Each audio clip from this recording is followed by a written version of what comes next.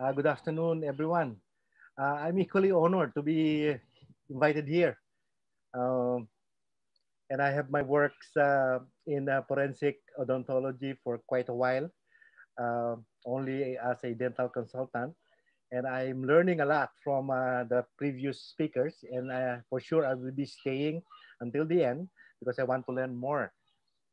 Okay, so this is a general practitioner's perspective, although in the past 20 years, I've been inclined to prosthodontics. So still, it's away from a full-time forensic odontology work. But nevertheless, let me share with you some of the experiences I have and also the challenges and problems that I met. I hope you like this. The year of my graduation is 1986. So in about 10 years after my graduation, there come a big disaster fire in Manila, in Quezon City, which involves a party place. The place is known as Ozone Disco. It went to fire. It was ablaze on March of 1996. This is the season where young people would go to party places to celebrate their coming graduation. March and April is the graduation time for our country. So there are lots of people enjoying and celebrating on these days.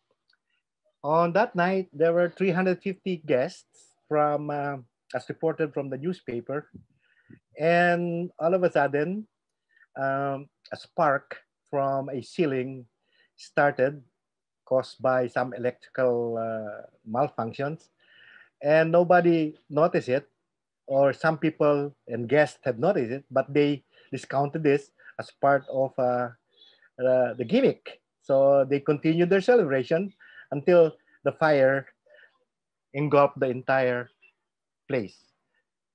They all rushed to one exit, only one exit, and it has swing door. Unfortunately, it was designed swinging from the outside inside. So people from the inside rushing, all people rushing out, cannot swing the door to gain access to the outside of the building. That's why a lot of the dead people, the dead bodies were found near the exit door, right? So this is the biggest disaster, fire disaster in our country that have been recorded. There are 162 uh, people who perished on that night.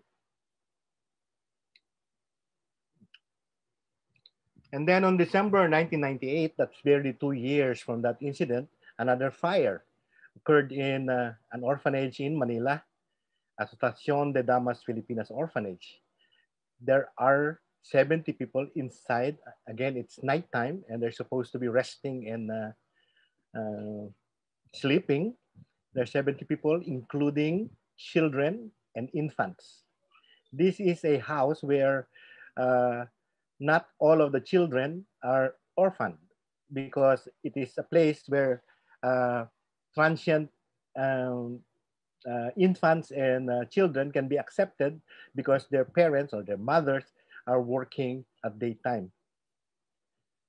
That night, 27 uh, people occupying the building perished, most of them children and infants who were in the nursery.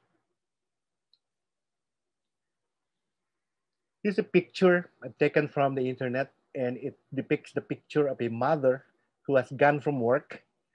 At night, she's going to visit her child, only to find out that his child or her child had perished. And in November 2000, there was this celebrated case. It's no longer a fire. A celebrated case because this is a case of a double murder. The guy is supposed to be a very, very popular PR man for politicians. Went missing along with his driver, and they could not find the body until in a nearby province or town. there was this site where some remains of cremated bodies, crudely cremated bodies were found. And I was again invited to take a look of the evidence, the specimens that were found there.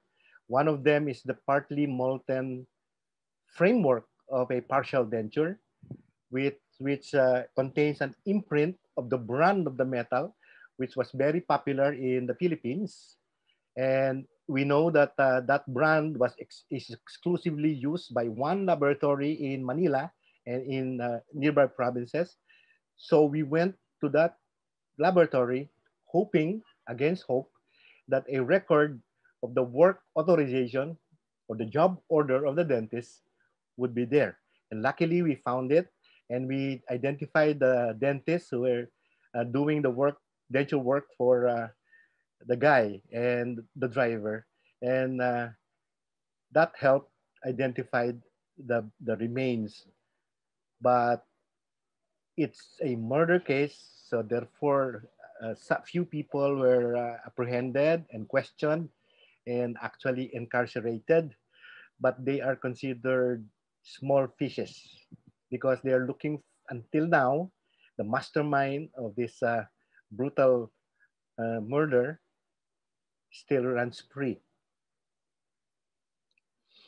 Okay, so the work that I have been with in connection with forensic activities is like a dental consultant. It actually started in 1996 when that fire of a party place happened, and a friend who is a medical pathologist, also a faculty member in the College of Medicine of the University of the Philippines, Manila, uh, approached me to help her with identification.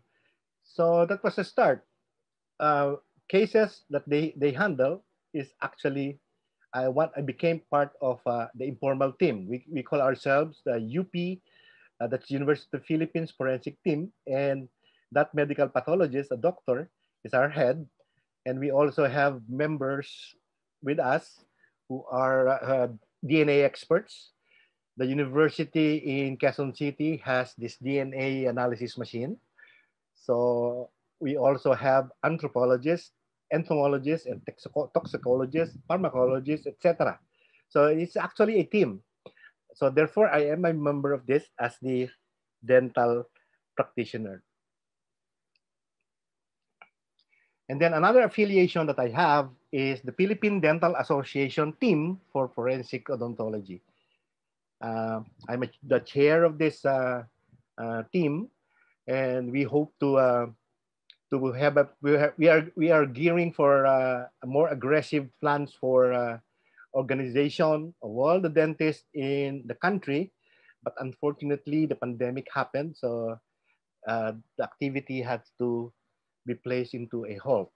But we are determined to continue with this, and we expect this to happen and coordinate with all the practicing dentists, including those dentists in the police department or the Philippine National Police, and also the National Bureau of Investigation, as well as the Armed Forces of the Philippines. We are starting with that until the pandemic happened.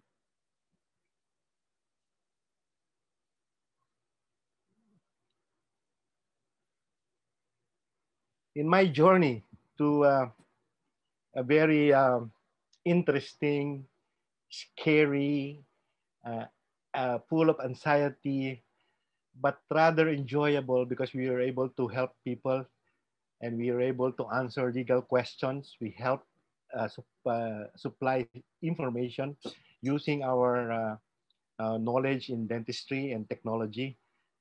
That's kind of makes us proud to be of help to promote justice and the basic precepts of human rights. So almost all of my experiences involves identification of dead remains, uh, sex determination, and age estimation is of course a part of it because this can lead to identification later on.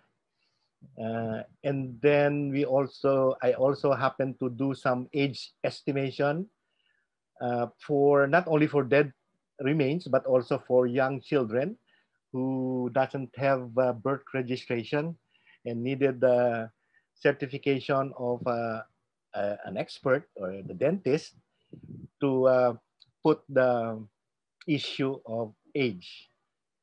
Of course, like all other speakers have, spoke before me, the evidence says a lot of things is dependent on the antemortem information, and the antemortem, most antemortem items or elements depends on how the dentist would do a dental record, an accurate dental record of all his patients. And there are a few that was involved, analysis of bite marks, specifically related to maltreatment, child abuse, and also sexual assault.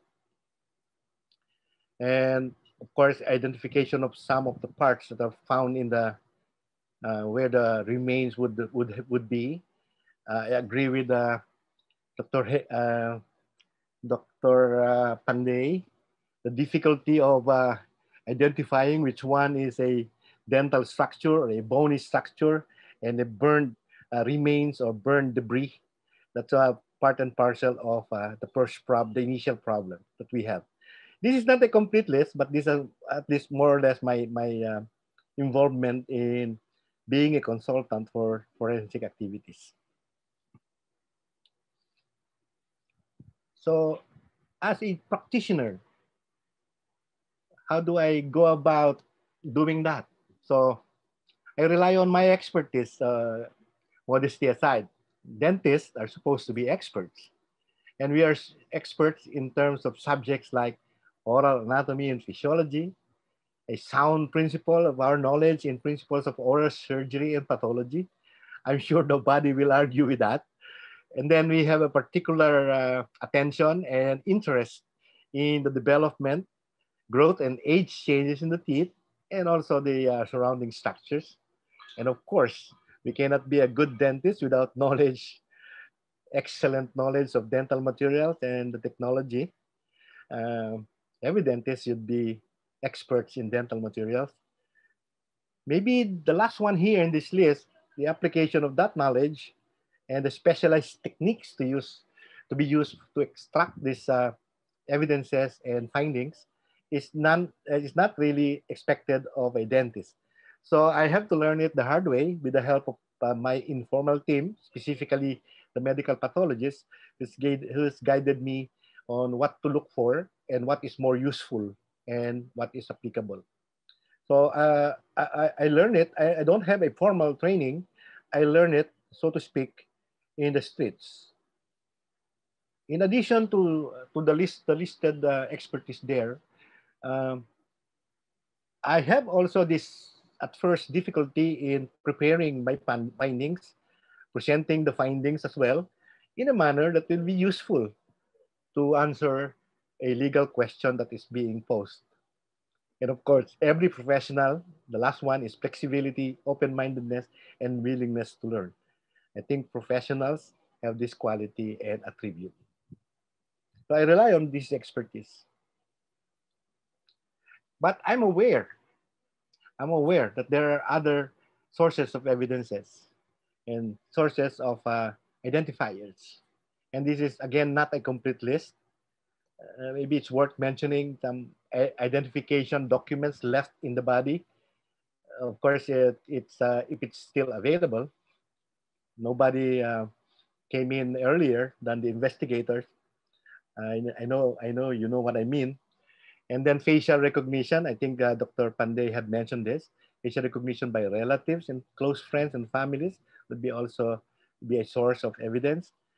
Fingerprints, of course, is a very uh, trusted way of being able to identify a person. And of course, the measurements, the parameters that can be offered by anthropology or experts in anthropology, presence of prosthesis in the body, inserts maybe. Now we have the implants. Dental implants is a very uh, uh, good source of identifier, unique identifier, and tattoos and other marks, and also personal belongings, again, if they are still available, including clothes or pieces of clothing. In the fire of the ozone disco, there are lots of victims who were whose clothing remains attached to the burnt skin that help in the positive identification. Okay, so like anyone else involved in forensic and specifically forensic odontology, uh, when I examine the specimen, I look for uniqueness in the features, like peculiarities or abnormalities, and then I take note of that. Even in the absence of a antemortem dental records, I am preparing a post-mortem dental record. I also examine the status of the teeth, in fact, the entire dental arch, and if there are presence of restorations, intracoronal restorations, what type of restorations, uh, is it amalgam or a composite or whatever. And then I also needed to examine and analyze the development of teeth for possible age estimation. And an X-ray examination and analysis would also be helpful. I have done a lot of this. There are a few cases in bite marks analysis, I have said earlier. And dentures. Uh, if dentures are present, dentures will be examined in terms of the type, materials, and status. If the denture is not present, and if the family would supply a denture, I was ready to fit it in the dead body. So I remember there's one case where the victim has two dentures. One he's wearing when he perished, and the other one was left in the house. So that helped a positive comparison and positive identification. And of course, the vital role of the available dental records. I'd like to share with you some of these things that I have been participated in. Like in 2009, there's this in the hospital, that's the child protection unit of the hospital that's known as the Philippine General Hospital, part of UP Manila. Uh, a brief story is that this 11-year-old girl did not go home when after an errand at about 9 o'clock p.m. and he's gone missing, and they found his body in the grasses, no clothes, but still alive, fortunately. And when she was examined, part of the dental examination revealed these bite marks. Yeah, close up photo of that. There's another one there at the side of the abdomen there, pointed by the arrow. And then there, that's a close-up picture of that. And also near the thigh. And on the other side, which is much more painful, I guess, there's cardboard around. The, uh, the perpetrator of the crime was apprehended. Uh, he's gone some court procedures, but a few weeks later on, he was reported to have been killed by the, in the jailhouse. So I will not be dealing in detail of that. So I don't know if that would be considered justice has been served. I don't know. Okay, like the other speaker talk about the intraoral scanner. Really, where I am as a general practitioner, not only as a general practitioner in making dentures, making impressions without dealing with impression materials. I was very excited, and we also reckon the use of this in record keeping. So, and also in antemortem record preservation. So these are just pictures from the internet that I have collected. And I think we know how it looks. And then this can be printed, 3D printed to have a hard copy of that. Before the advent of this equipment, we had to make impressions of the arches. Our team had to make impressions of the arches. In fact, we had one time we had to make a full impression of the skull, showing all the parts and also the teeth. And we had a very difficult time doing that, making it into a stone or a gypsum model. But now we're very happy that this equipment and technology is available. So that will save us a lot of difficulty and trouble preserving the evidences or the pictures or the specimen. You see that we cannot hold on to the dead remains for a long time because I'm sure in all countries there are laws that regulates keeping of dead bodies. So we have to find a way how to continue with the investigation after the body has been returned. And of course, the CBCT scan, as was discussed and advised by Dr. Eddie, I think. So very useful. Okay, what are the challenges? Well, the challenges that Dr. Ande had mentioned really is, is quite true and very realistic. So I would not be going into that. In fact, I also include that in this presentation. But upon hearing her, I decided not to include it. And I decided to include those that I think is more, to me, more a problem of politics and culture. All right. So number one here is institutional pride. Somebody mentioned about the police department wanted to do their own.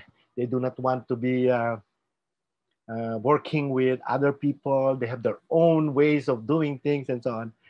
Uh, our military, the Armed Forces of the Philippines, has the same sense of, you know, working, and also the National Bureau of Investigation. That is what I refer to as institutional pride. It's okay if they can do the job well, and if the purpose of what they're doing can be served right. But the thing is, some of us, like me, myself, my team, is not a member of the armed forces. We're not members of the Philippine National Police, nor a member of the National Bureau of Investigation. And if the families, for example, wanted our services to be uh, to, to be contacted, then we have no way of penetrating the investigation. So we will be cordoned off. So that's the challenge that one thing that I have experienced. And then, of course, everybody would agree that the absence of dental records, the two things that I'm talking about here, the absence because there's no one who can come up with a record. Either the family doesn't know that the dentist of the disease, who the dentist of the disease is, or whatever reasons, or simply there was no dental records that have been done, or maybe the victim has not seen a dentist at all. So the absence of dental records is really a problem. Sometimes dental records are present, but they are poorly accomplished. This is mentioned already by the past speakers. Next slides, I give you an example of the actual experience that I have with this item.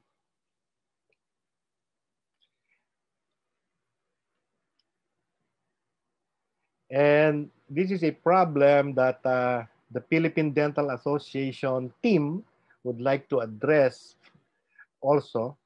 Like if, for example, a patient who has a record, dental record in Manila, went up to the province to have a dental treatment, maybe it's an emergency extraction or whatever, and then the record may be kept there, the sole entry attending to the transient need. And then if it's extraction, for example, if something happened to that patient, the record that can be supplied was the original record with still the extracted tooth in the province still there. And that can change all the data that we can be collected. So there has to be a system by which dental records can be consolidated uh, throughout the country, maybe throughout anywhere. But we will be dealing with maybe some things like the legal impediment, like uh, uh, we get it, Privacy Act, and so on. This is one thing that may be to be addressed also by those people who will be assigned to collect, handle, and preserve the specimens in a crime scene. I think they are improving, but some are inadvertent, but some are intentional, I guess. So some interested parties might want to bungle the investigation, to mislead the investigation. Sometimes they are mutilated. The remains are mutilated. Like I will show you a case where the hands and fingers were cut off, not part of the alleged, well, maybe it's a murder, but then the perpetrators, uh, for sure, did the intentional mutilation to avoid identification of the dead. The intention may be, to bungle with the investigation, and maybe it's a motivated by self-interest, etc. This is what I'm talking about. This is a news clipping from the internet.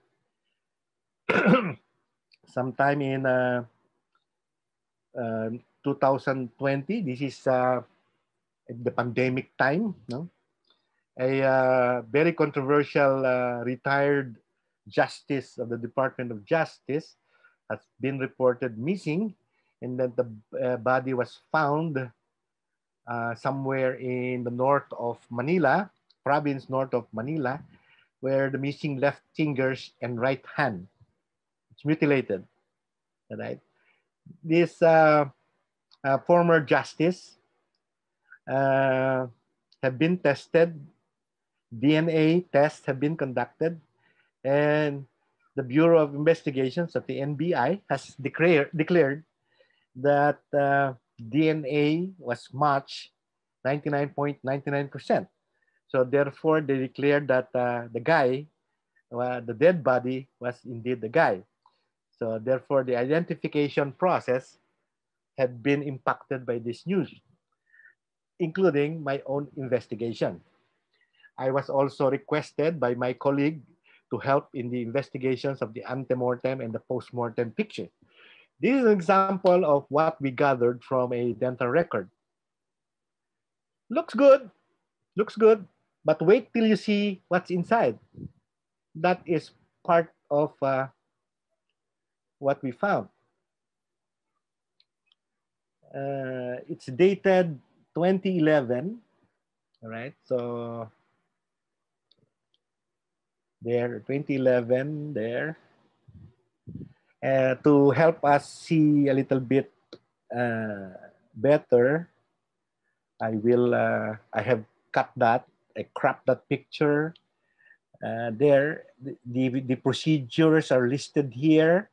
The number of tooth is here.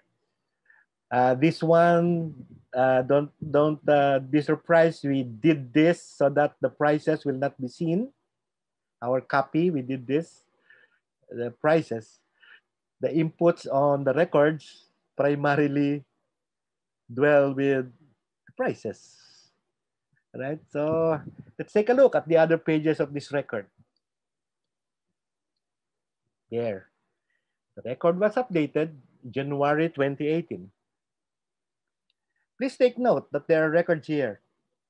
Tooth number 14, that's the right first premolar, and tooth number 15, the right second premolar, were extracted. And there's some procedures done there on a particular tooth. OP is prophylaxis, right? And then there's another extraction here, tooth number 27. That's left upper second molar. And another one, tooth number 17, the right first, the upper right second molar. Let's take a look at the post-mortem record. You're lucky to have the pictures. There you go. It's supposed to be him. All right. Take a look. I want you to focus your attention on this tooth here. This is 17. All right. Badly carious, but it's there. And also 14 there. Let's take a look at the lingual area. That's far more clearer. That's 27. 17, and that's 14. Remember that the record showed 14 missing because it was extracted supposedly in 2018, and the other one on that quadrant was also reported extracted, 17.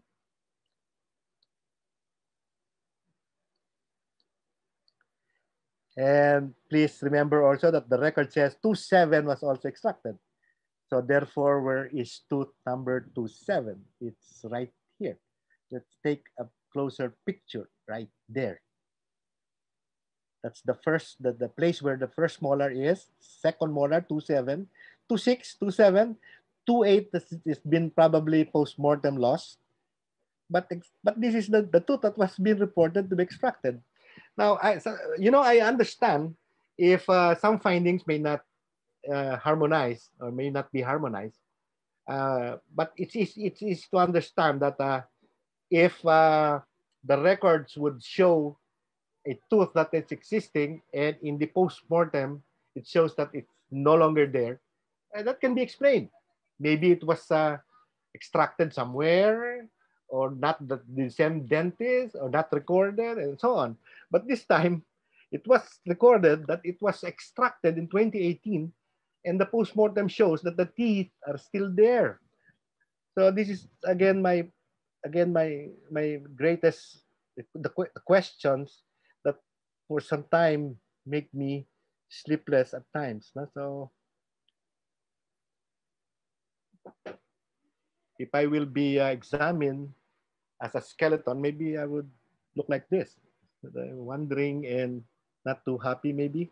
I look smiling because in the absence of the lips. Okay, my last few slides, I'd like to tell you, this is some sort of a disclaimer. Because in my participation and working in trying to help in answering some legal questions, finding the truth, I do not consider myself an expert nor a specialist in forensic science. I only act as an expert in the science of dentistry and technology. And this is my humble contribution to the efforts of forensic odontology. Thank you so much and good afternoon.